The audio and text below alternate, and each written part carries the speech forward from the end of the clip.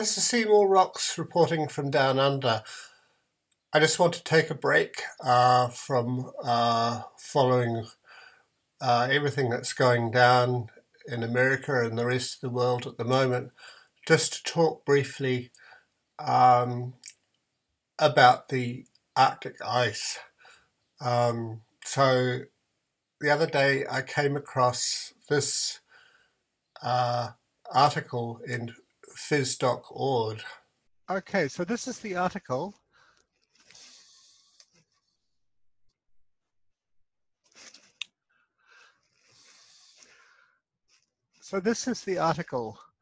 Ice arches holding Arctic's last sea ice area in place are at risk, researcher says. So I just want to read just a few things from the article. This very old sea ice is what we're concerned about. The hope is that this area will persist into the middle part of this century or even longer, and then hopefully we'll be able to cool the planet down. The ice will start growing again, and this area can act as a sort of seed. Using satellite data, Moore has been studying ice arches that form along the Nares Strait, a 40-kilometre wide, 600-kilometre long channel that runs between Greenland and Ellesmere Island from the Arctic Ocean into Baffin Bay. Moore had already observed warning trends in earlier research that indicated that this ice is increasingly on the move. Quote, "The last ice age is losing ice mass at twice the rate of the entire Arctic," Moore says. "We realize that this may not be as stable as people think." His most recent analysis of satellite data says that the problem may be getting even worse. The arches along the Nares Strait that historically have held the last ice area, in place have become less stable. And he goes on to describe the mechanism of the ice arches.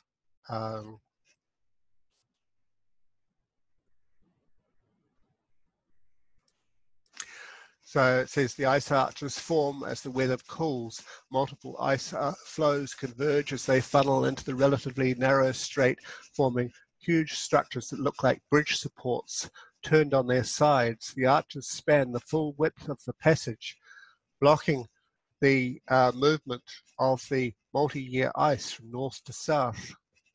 It's really quite profound to imagine a 100-kilometre long barrier of ice that remains stationary for months at a time.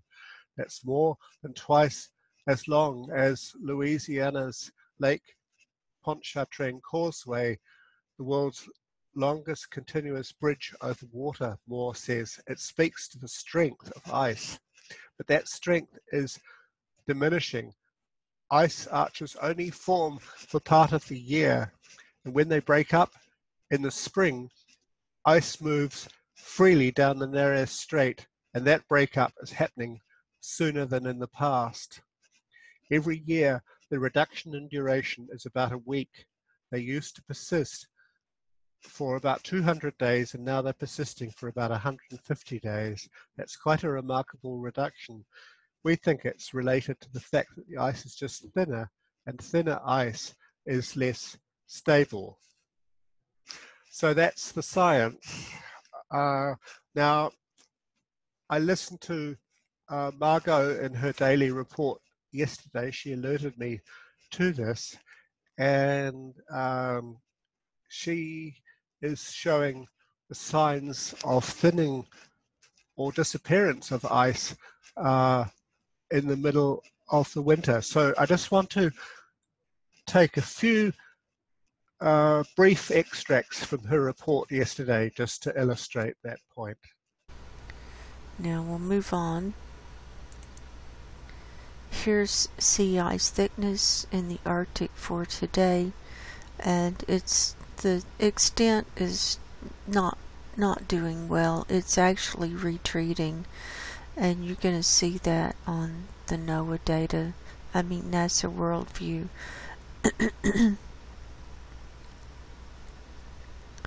So it's trying to thicken up, but we've got reds over the Arctic as far as 2-meter temperature anomaly readings, and it's not doing very well. Here it is on the 30-day animation.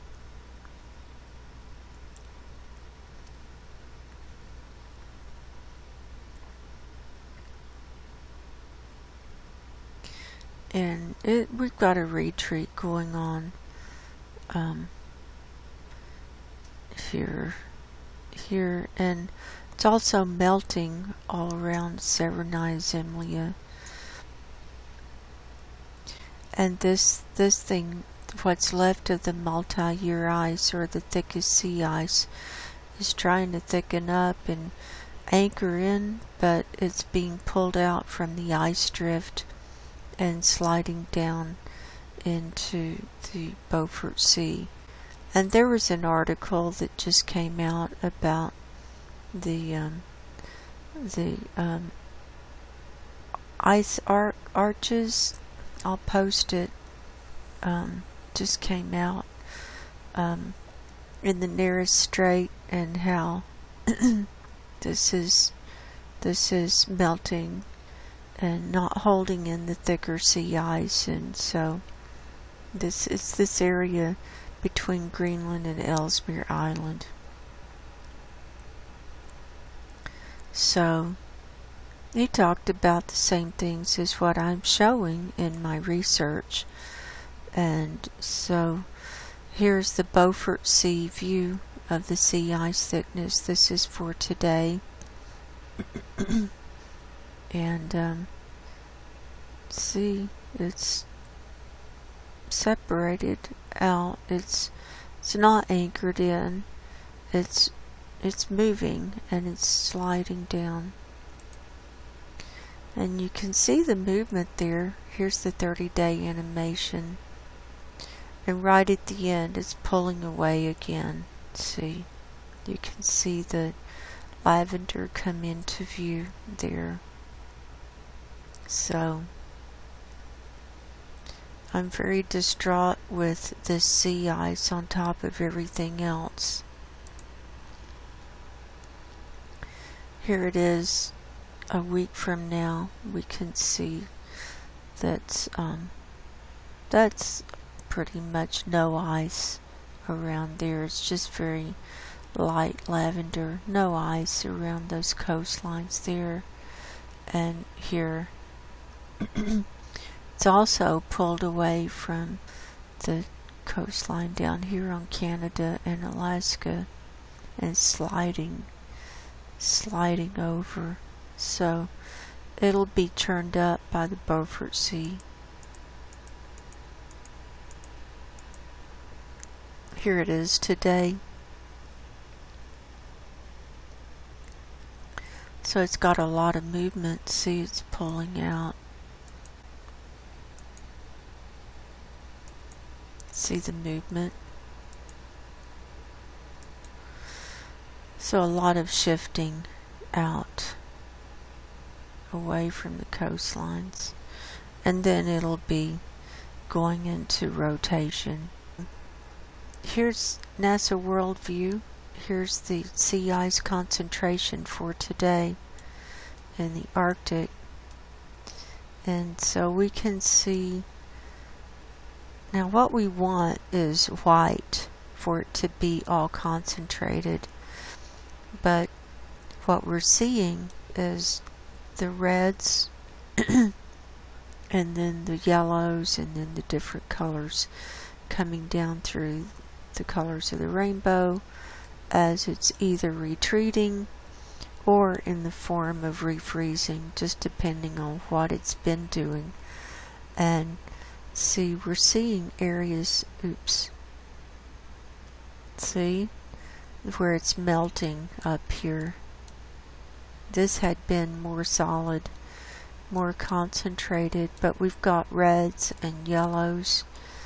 But see, this is coming apart here, and looking at Severni Zemlya, this, okay, let's turn that off. See, it's going down into the blues. This is melting all around Severni Zemlya.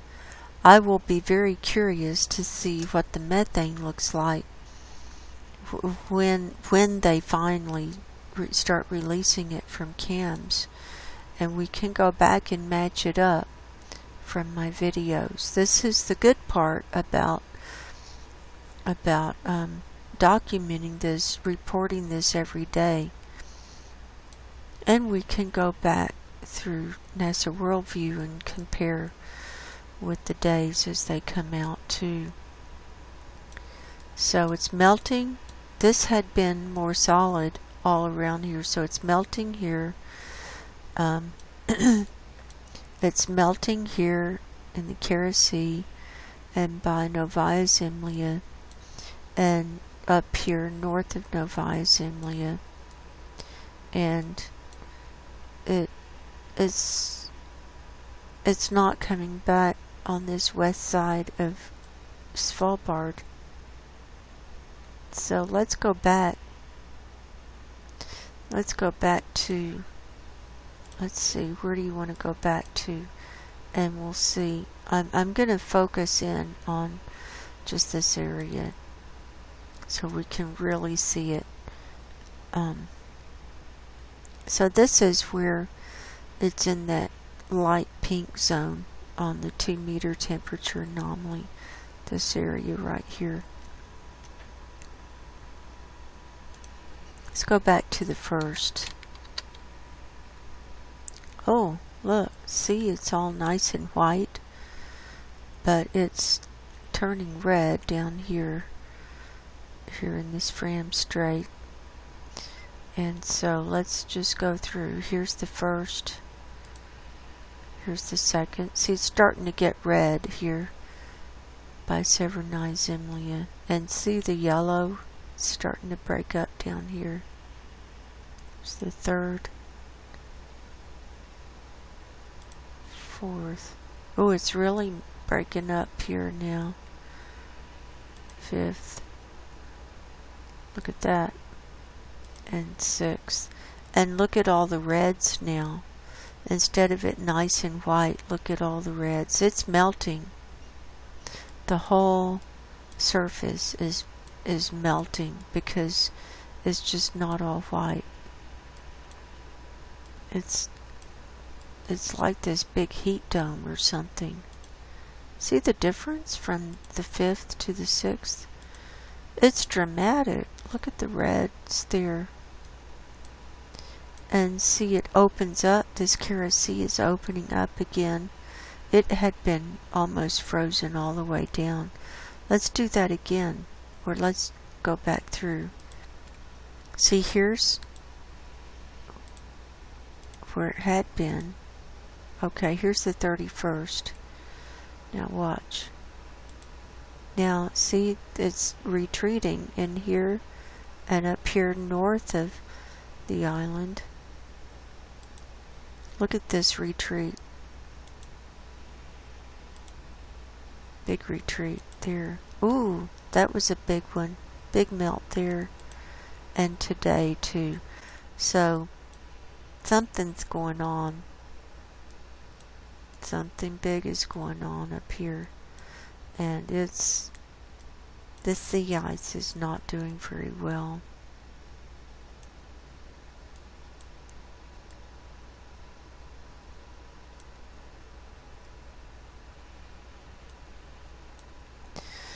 In this context, I just want to point your attention to a video which has come out from Guy McPherson.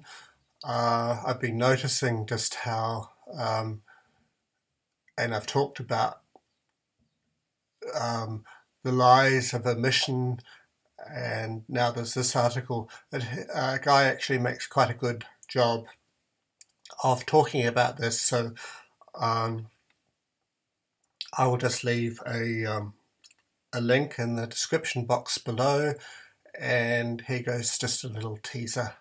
And here's the take-home line from Michael Mann. It's definitely the scientific consensus now that the warming stabilizes quickly within 10 years of emissions going to zero. An outright lie. A bald-faced, outright, bold lie. It's definitely the scientific consensus now that warming stabilizes quickly within 10 years of emissions going to zero. So that's it. I think Guy says it quite well. And I just want to finish on this note. This is a GIF from the US Navy site that shows 12 months of sea ice thickness, and I'll just go right through it, and then I'll just leave a little bit at the end just to kind of show you how it looked a year ago. Okay, thank you. The Seymour Rocks reporting from Down Under.